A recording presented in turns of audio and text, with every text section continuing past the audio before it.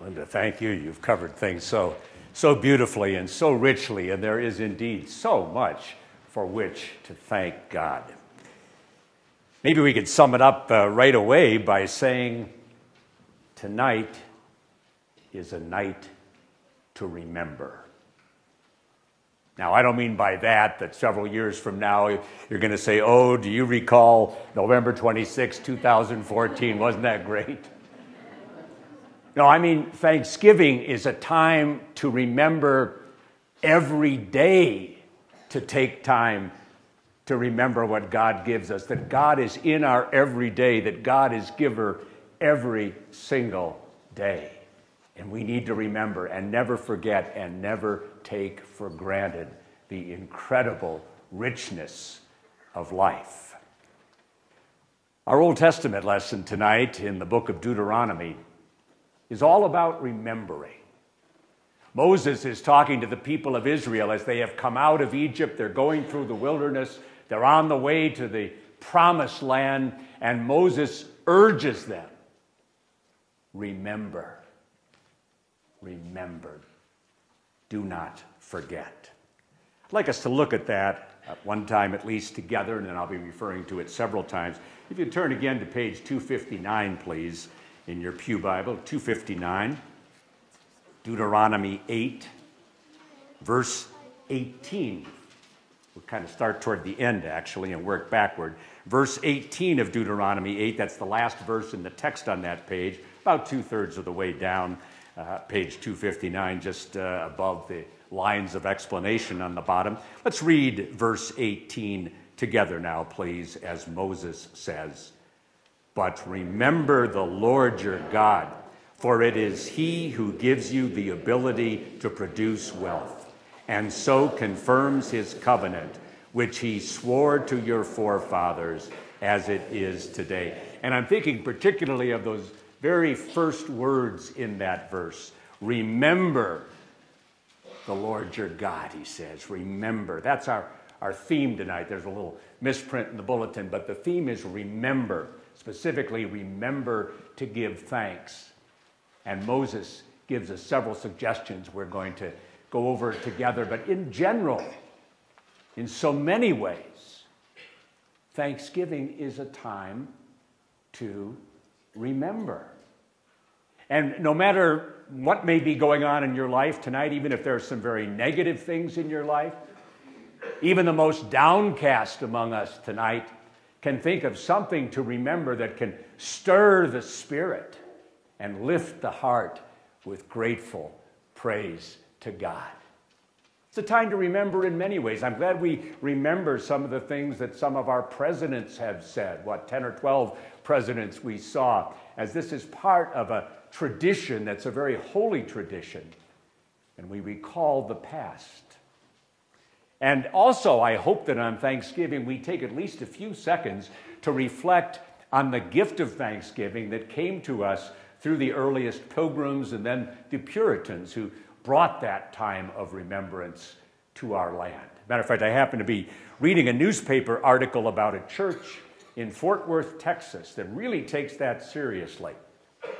Every Thanksgiving morning, they have a service that is designed to emulate almost as closely as possible the services of the early New England Puritans. They really play this to the hilt. It begins with somebody giving a signal on a conch shell, a kind of seashell. And that's the signal for people to come in. They've been outside the church building. They come down the center aisle. The men and boys sit on one side. The women and girls sit on the other. And as in Puritan days, there is no levity allowed. I mean, not the slightest crack of a smile. And to enforce that, they have a man, I don't know what this is called, but it's a long stick where dangling from one end is a feather and dangling from another end is a brass weight. And that man hits the floor with that 3 times. That's the signal for the pastor to come in and for people to stand as the pastor walks down the aisle.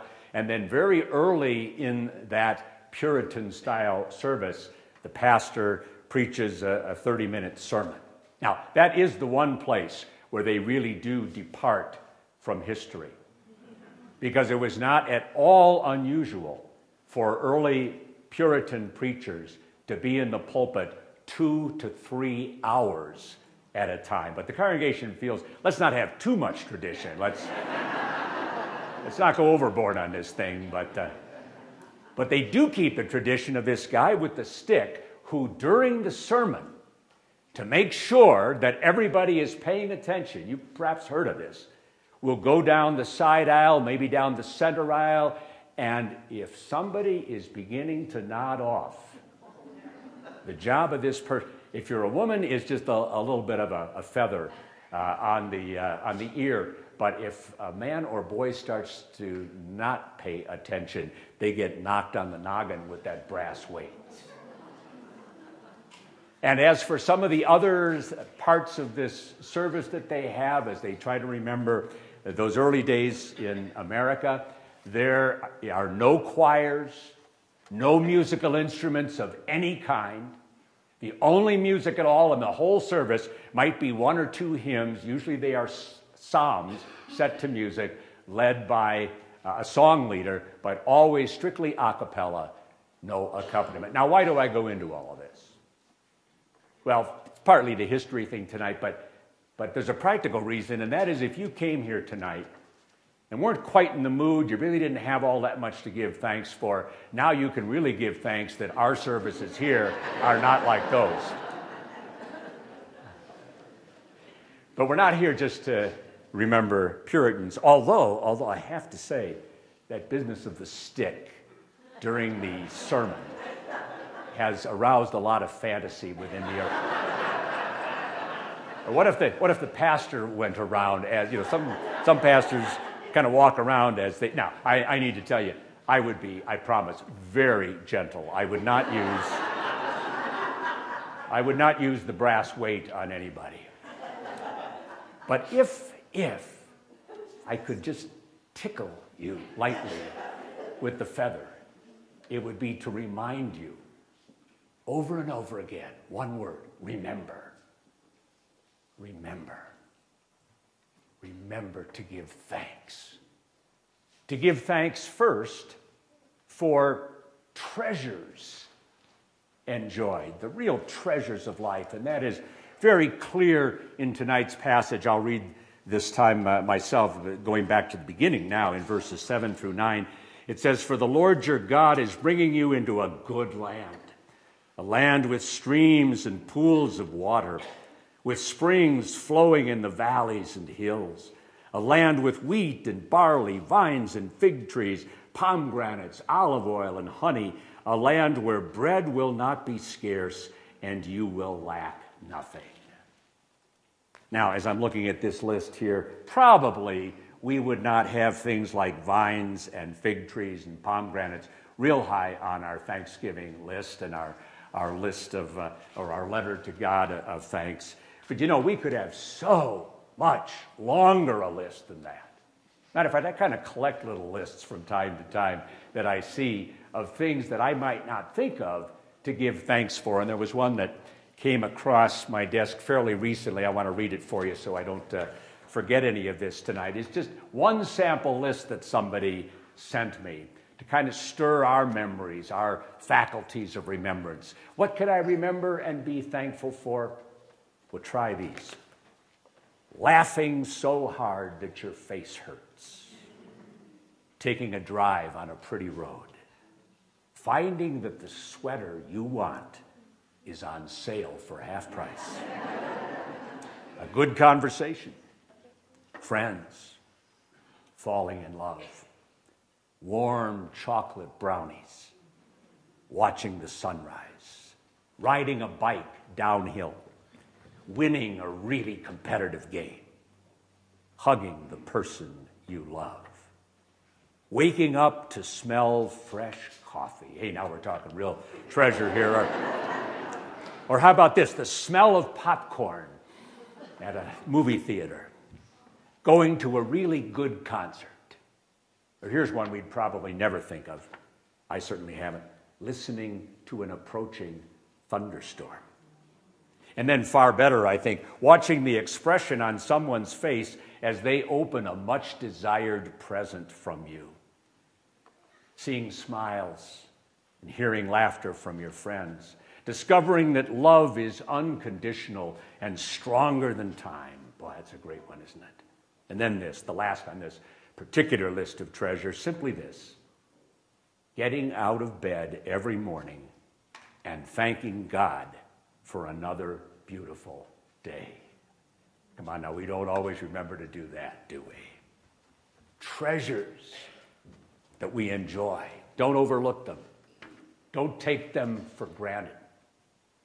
Don't ever forget them. But then this lesson tonight that Moses is giving his people through the wilderness of life suggests another whole category of things for which we can thank God. And we might want to call this one thanksgiving for troubles avoided.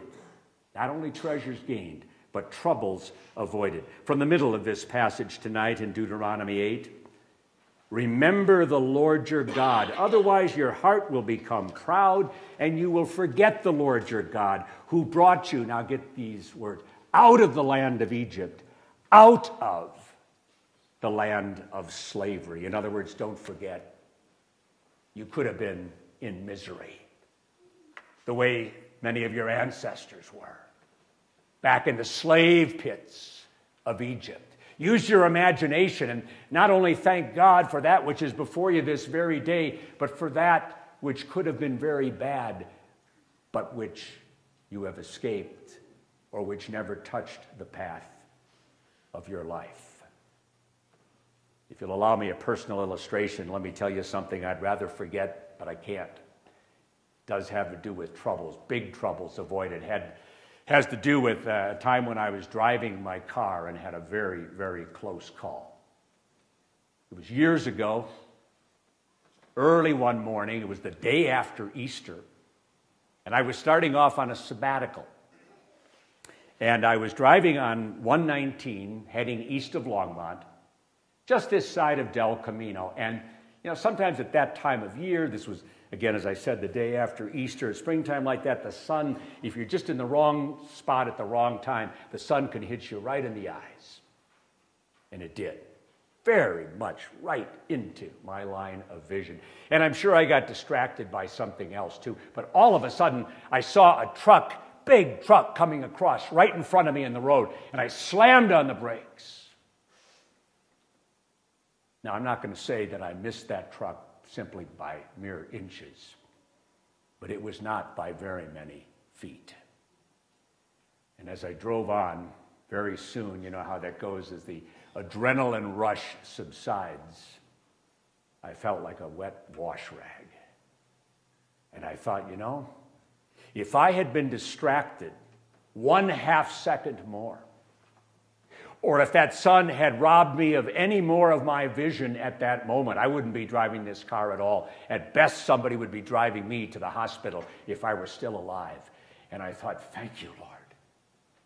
Because now I know what I should know every day, but now I know that everything from here on out is a bonus. Whatever happens on this sabbatical of mine, I was planning to do a lot of things, whatever happens down there in El Paso, and anything that happens beyond that is all an extra. It's all a plus. It's all a gift. And I can thank God richly for such big trouble avoided. I saw a bumper sticker one time that had the familiar red heart on it, and this was the message. It said, I love my life just the way it is and just the way it isn't. What were they saying? Treasures enjoyed, troubles avoided. But who can avoid all troubles? Troubles come. They don't always get escaped from. Sometimes they come in bunches. Sometimes they come at the worst possible time. And so it's so very important that this lesson tonight goes on as Moses very frankly faces the fact and very beautifully lifts up the fact that we can remember to give thanks to God for trials endured. Here's how he puts it in verse 15. He led you through the vast and dreadful desert, that thirsty and waterless land with its venomous snakes and scorpions. Notice he's saying God led you, even in the vast and dreadful desert.